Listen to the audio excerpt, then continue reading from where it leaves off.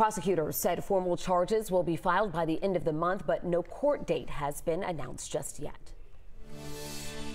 New at 5, the future revolves around technology. Yeah, Atlanta Public Schools made that very clear today as it laid out its focus for the district in 2023. Bobeth Yates joining us live outside of Midtown High School in Atlanta to explain what's going on here. That's right, Faith. From students getting an opportunity to be Google certified to major corporations donating to area schools, Atlanta Public School Superintendent says they are preparing students for the future.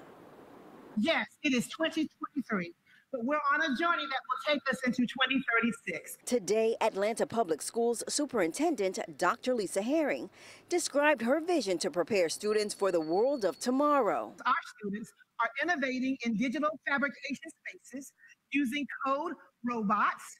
They're using code robotics. During her State of the District address, she focused on their Mission Possible plan, incorporating community partnerships, virtual reality technology, and even robots to help students in the classroom and beyond. It's necessary because how do we prepare kids for jobs that don't exist yet, for jobs that we haven't even seen yet? We've got to think them to think a little bit differently around critical thinking, around content, communication.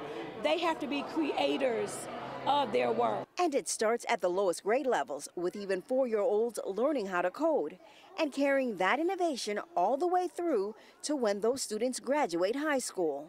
2,500 of our scholars are currently learning to code K through 12, from the basics to advanced iOS application design and more.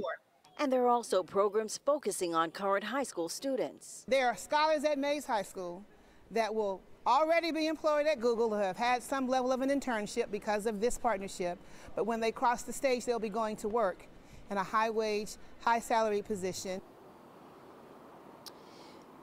Well, in addition to the challenges in preparing students in the class of 2036, Atlanta Public Schools says there are also concerns for the current teenagers. And coming up at 6, I have more on what's being done to fill the education gap created by COVID, and also the concern about teen violence. Live in Atlanta, Bobeth Yates, 11 Alive News.